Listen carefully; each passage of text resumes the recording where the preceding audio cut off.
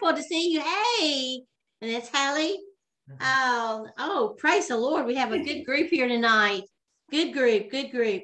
Well, the title of the message is Peace in the Storm.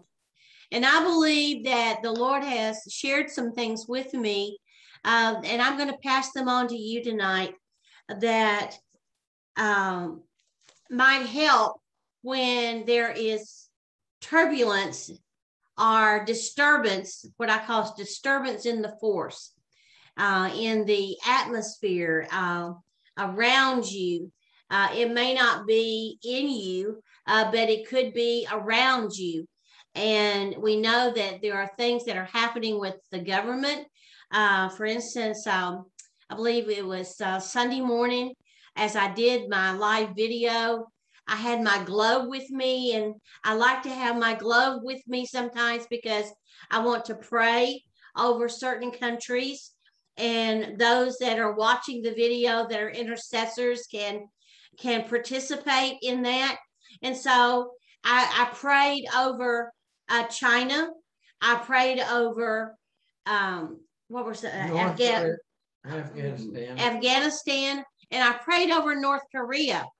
And then when I turned on the television, I guess it was yesterday, it was about North Korea had just launched another missile that went about 800 miles and could have hit Japan. And so I do believe that God is giving us instructions. He is telling us what we are to pray, what we are to speak out of our mouths. And if you are a prayer warrior, I would encourage you to get a world map, something that you can lay out before you, whether it's a globe. Do you have one, Joy? Mm-hmm. Do you have a world map? I use a children's map book my children use, so we have very detailed information about each country. Okay, that is excellent, because you can lay hands on the Middle East. You can lay hands on any country in Africa. You can lay hands on the United States. And let me tell you something, it's going to be through your prayers and the prayers of other believers that will help get us through these last days, because there's going to be tribulation. It says that there's going to be tribulation. Jesus said this, when he said, in the world, you will have tribulation, but be of good cheer, for I have overcome the world. You know, there was someone said this to me a couple of days ago. They said, we need to make Jesus bigger than any problem that's out there, whether it's human trafficking, whether it's COVID, whether it's the variants, any sickness or disease, that we need to make our economy, and George knows about our economy. And there's some things that are out there, George, that you probably need to be praying about, since you're right there in the middle of making decisions and doing that work. But this woman said, we need to make Jesus bigger than any of those other problems. You know, and that's what that scripture really means. Jesus said, but be of good cheer, be joyful. And I'm gonna go to Philippians in a little bit, and it says, rejoice, be cheerful, because I have overcome the world. I have overcome the world. Peace in the storm. And I know that you want peace. I want peace. I want to live in peace. And just a few moments ago, because I've asked him for a fresh word. When I say a fresh word, I'm talking about fresh manna from the scriptures that we can partake of tonight, that we can eat his word, that we can taste of him and see that he is good. Hallelujah. And so just a few moments ago, the Lord said this to me by the Spirit, and I wrote it down, and I'm going to read it to you right now, because it gave me a different perspective on peace. What the Spirit said to me was, God's peace puts you in a protective bubble. God's peace puts you in a protective bubble. That means that it does not matter what's going on around you, in your workplace, in your family, in your marriage, in the economy, in our government. It does not matter what's going on around us. God's peace puts us in a protective bubble. And that just, my heart began to leap on the inside of me. And I said, oh, thank you, Jesus. Because I looked up that word peace in the Greek, in the New Testament, the Greek word that is for peace. When Jesus stood up in the boat, and I'm going to go there in a few moments, is irene. Irene. Irene. It's I hyphen Ray, R-A-Y hyphen N-A-Y. Irene. And Jesus stood up in the boat and he says, Irene. And there was peace. Hallelujah. What did he do? He put his disciples in a protective bubble. Hallelujah. There was a storm going on. The boat was filling up with water. The waves were coming. It was flooding. Hallelujah. There was a storm. You know, tonight, God wants us to walk in peace. He wants us to be in that protective bubble. And I thank the Lord for that he loves us so much that he wants to protect us. And that word, irene, means a place of safety, a place of prosperity, and a place of tranquility. Hallelujah. That, you know, it doesn't matter when the winds are beating at the door and the windows and you see the trees outside that are going every which way. And I know North Carolina has had some hurricanes. But you can be at peace in that protective place, protective bubble that God has for you. And so we're going to learn a little bit more about how to get there, about how the Lord wants us to get there. You know, and in John 14, I'm going to start there. John 14, 26 and 27. Before Jesus left the earth, he wanted to make provision for us. And in John 14, 26, he says, but the Comforter, which is the Holy Ghost, whom the Father will send in my name, he shall teach you all things and bring all things to your remembrance, whatsoever I have said unto you. Now, Jesus said, I'm going to provide another comforter. I've been your comforter. I have been your protection. I have been your teacher. I have been your guide. But I've got to go. And when I go back to the Father, I'm going to send another comforter to you. And that was the Holy Spirit. And he is the God on this earth right now. It is the dispensation of the Spirit. And we're in the season of the Holy Spirit, in other words. But then he left something else in verse 27. He says, peace I leave with you, my peace. And this is the same word, irene. I'm going to leave it with you. I'm going to leave you a protective bubble. Hallelujah. That you can step into and that you can surround yourself with my peace, and the enemy cannot come and steal from you. He cannot come and try to kill you or bring havoc in your family or upon you. I'm going to provide for you. Peace I leave with you. My peace I give unto you. Not as the world gives, give unto you. Let not your heart be troubled, neither let it be afraid. There are two things that block peace, that keep you from going inside the bubble. One is fear, and the other one is pride. One is fear, and one is pride. Thinking that we can do this on our own. Thinking that we can get by today without the Lord.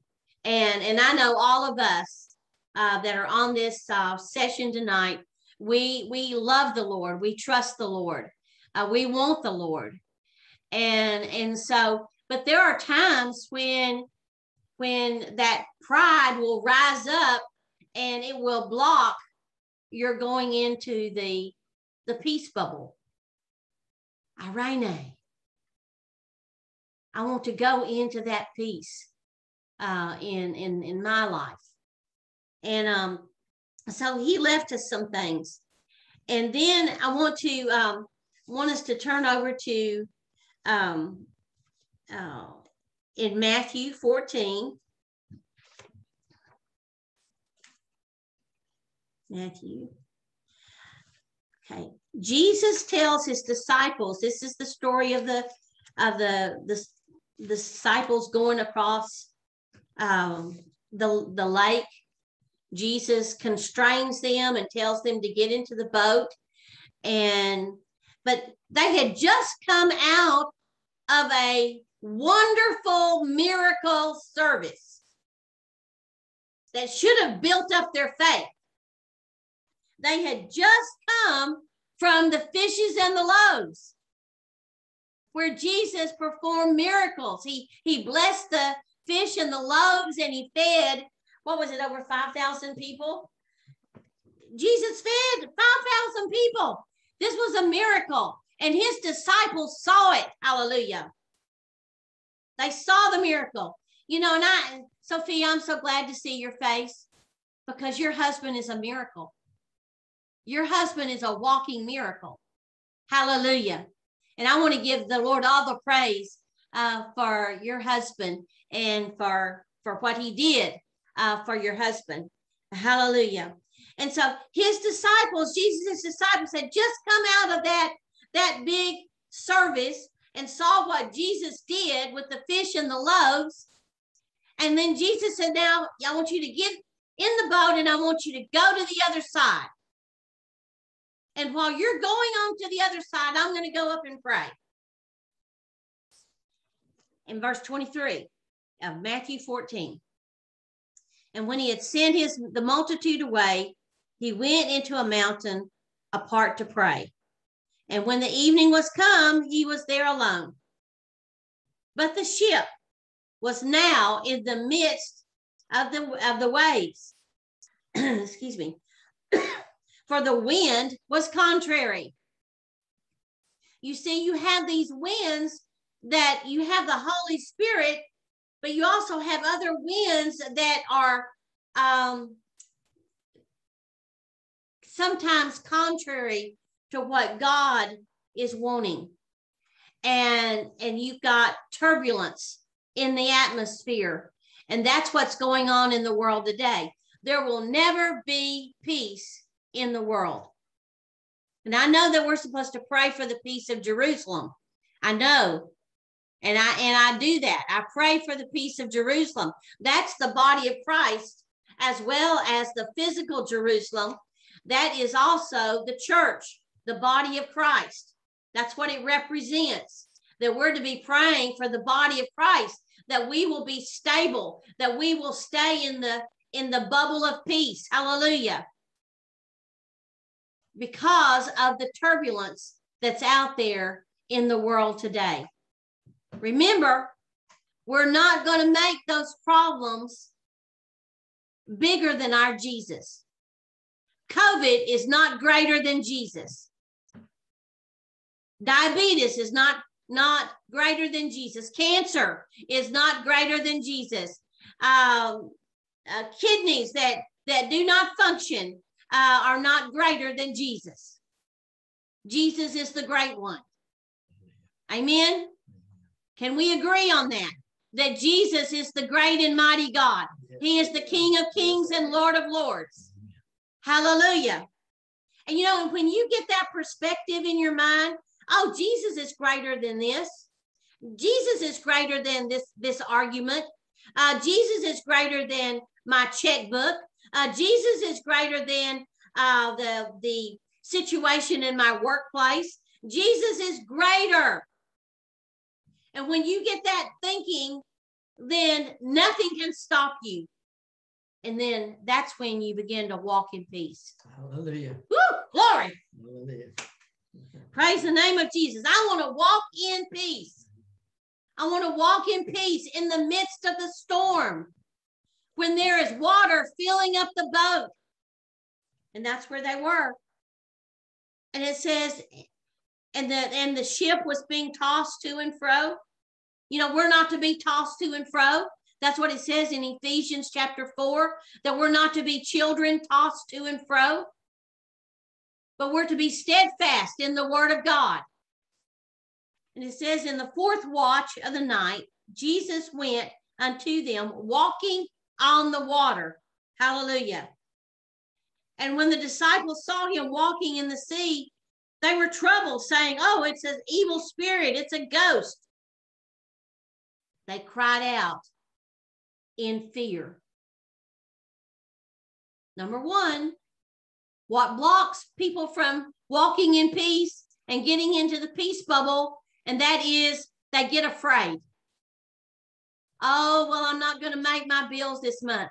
Oh, I'm not going to get over this sickness. Oh, I'm going to catch this. Oh, I'm going to catch that. You know, fear has torment to it. And it will block faith.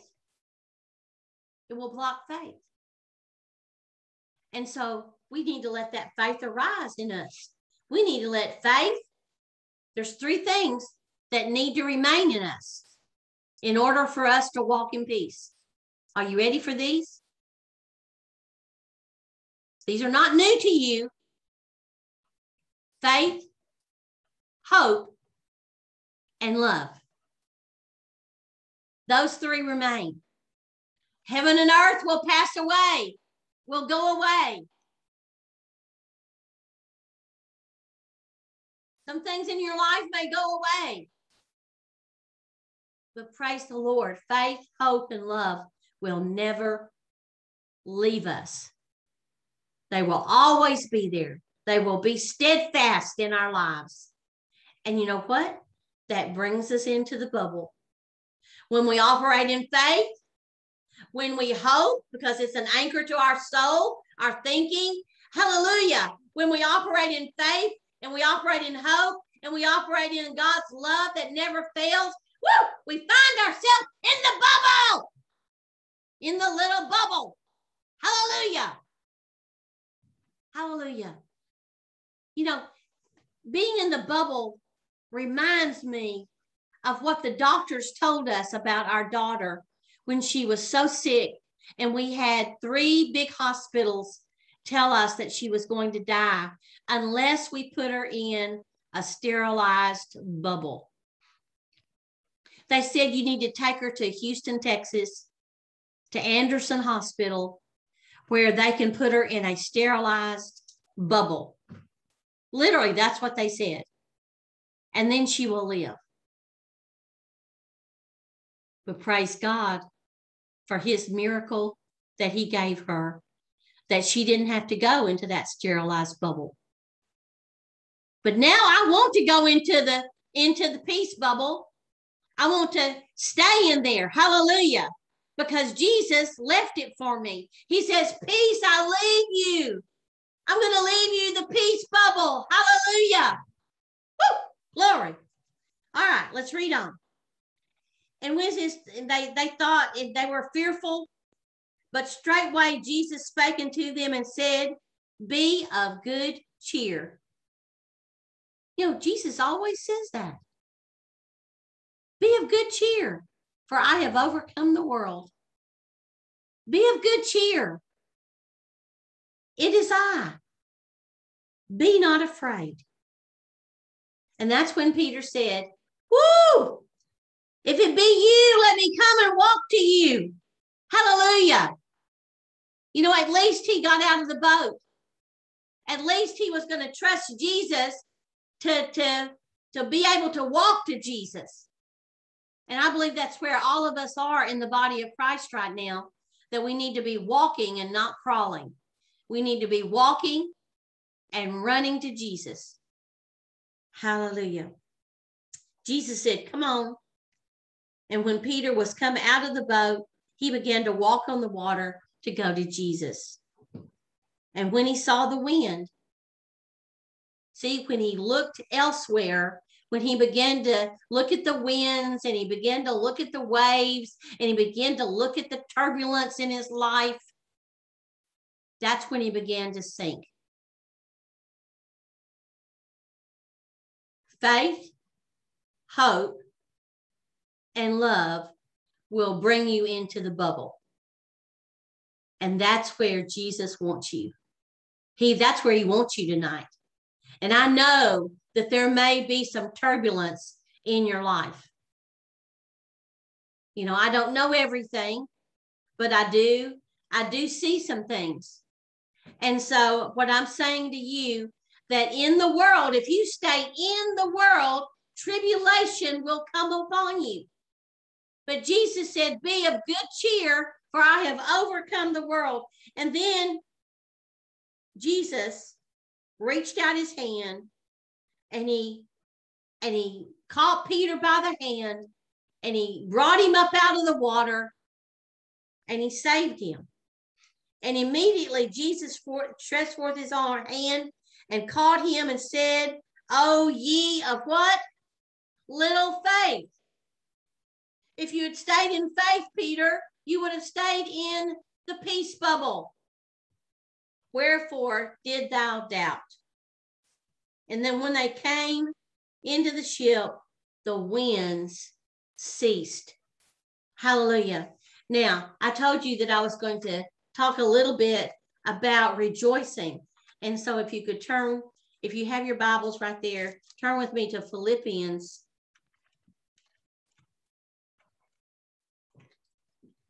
chapter 4. It starts out, the first of the chapter in verse 4, about rejoicing. Rejoice in the Lord always. And again, I say rejoice. Jesus says, be of good cheer. Didn't he say that? He said, in the world, you will have tribulation. If you get over here in the world and you get all wrapped up in the news and you get all wrapped up in what's going on in your family, and if you get all wrapped up in what's going on in your body, if you get all wrapped up in your finances, then there's going to be some tribulation there. But the Lord said, be of good cheer, for I have overcome the world. But if we stay rejoicing, if we stay in that area of the Holy Spirit, rejoice in the Lord always. And again, I say rejoice. Let your moderation be known unto all men. The Lord is at hand. Praise God. The Lord is at hand. That sounds like exactly what happened with Peter on the boat. Jesus reached out his hand to Peter, and he's reaching out his hand to Jen and Sophia and Holly and Lee and Lucy and Sharon and George and Joy, and he's reaching out his hand. Hallelujah. And he says, I will save you. He says, be careful for nothing. So don't take any care. Don't be anxious for anything. Don't be doubtful. Don't be fearful. And it says, but in everything, by prayer and supplication, what? With thanksgiving. Let your request be made known unto God. And then what? From verse 6 to verse 7, you step into the bubble. From 6 to 7, verses 6 to verse 7, you will step into the peace bubble. It says here, and the peace of God. Irene. Can you hear Jesus saying that to you right now? Irene. He's saying peace. Peace be in your mind. Peace be in your body. Peace be in your throat. Peace be in your stomach area. Peace be in your back area. Peace be in your joints. Peace. Hallelujah. And the peace of God, which passes all understanding. We can't understand it because the carnal mind is an enemy to God. But when your mind is renewed to the word of God, then that puts you in position to receive God's best. Hallelujah. It passes all understanding. Shall keep. What does that say to you? Shall keep your hearts and your minds through Christ Jesus. Does that sound like a bubble? Does that sound like a bubble to you? Sounds like a bubble to me.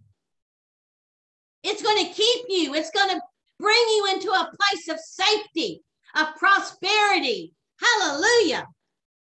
Finally, brethren, whatsoever things are true. This is what we're going to think on. We're not going to think on what's going on in the government and what's going on in Georgia, what's going on in North Carolina, what's going on down in Florida, what's going on in Texas. What's going on? We're going to think about heaven. What's going on in heaven? You know, I'll tell you what's going on in heaven. Rejoicing is going on in heaven. They're praising God. They're not worried about anything. They're not anxious about anything. They're just trusting in the Lord. They see Jesus sitting up there on the throne, and they're just saying, "Ooh, King of Kings and Lord of Lords, I trust you." Hallelujah. We need to trust him with our families. We need to trust him with our finances. We need to trust him with our bodies. We need to trust him with our minds. In the name of Jesus, I come against depression right now. Depression cannot stay in my presence in Jesus' name. It has to go. Rejoice in the Lord always. And again, I say, rejoice. Hallelujah. Rejoice, rejoice, rejoice. Hallelujah. You know, in Romans, and if you're taking notes, I'm going to give you 3 scriptures in Romans. This is about if a person stays out there in the world, this is what they're going to get. In Romans 2:9, it says that evil is going to come. That evil is going to come. And then in chapter 5, verse 3, it says that tribulation worketh patience. And so I don't know about you, but I don't pray for patience because tribulation might come. A turbulence might come. But there is long suffering is one of the fruit of the Spirit.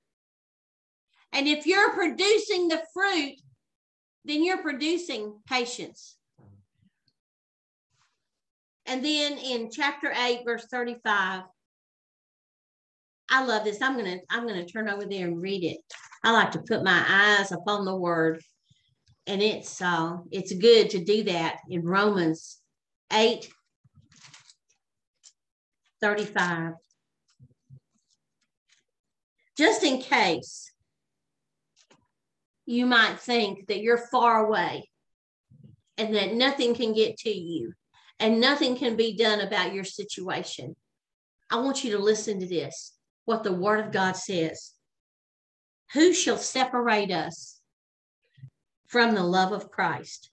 Shall tribulation? our distress, our persecution, our famine, our nakedness, our peril, or the sword. As it is written, for thy sake we are killed all the day long. We are accounted as sheep for the slaughter. Nay, or no, in verse 37, no, in all of these things we are what? More than conquerors. You're more than a conqueror. Why? Because Jesus has left you another comforter, the Holy Spirit, and he's, what else? He has left you peace.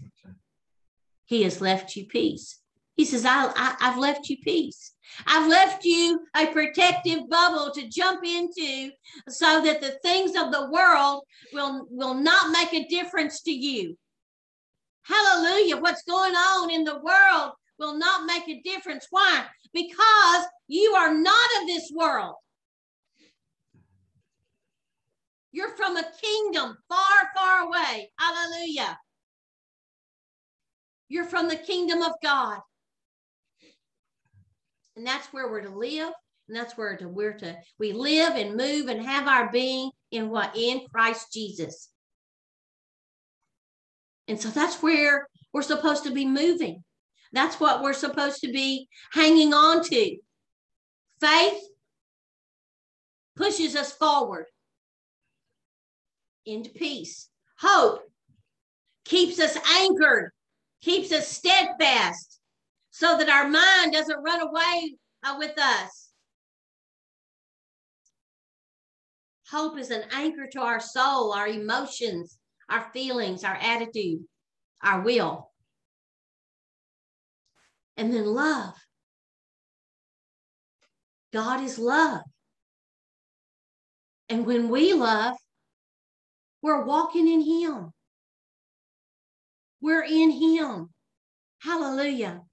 You know, there's a little book that Brother Fred and I read a long, long time ago, and it had a very simple title to it, In Him. In him, we live and move and have our being. In him, you will have everything that you need. In him, you will have victory. In him, you will have prosperity. In him, you will have stability. In the name of Jesus, I speak to emotions that one day you're on a high and the next day you're in a deep pit. And in the name of Jesus, I speak stability to your emotions. And I speak you into that peace bubble in the name of Jesus. Arene. Arene. I speak that over you in the name of Jesus. That you will have peace in the storm. Hallelujah. Lord, we thank you for that. Yes. We thank you for helping us to move in you today. Praise the name of Jesus. Praise the name of Jesus.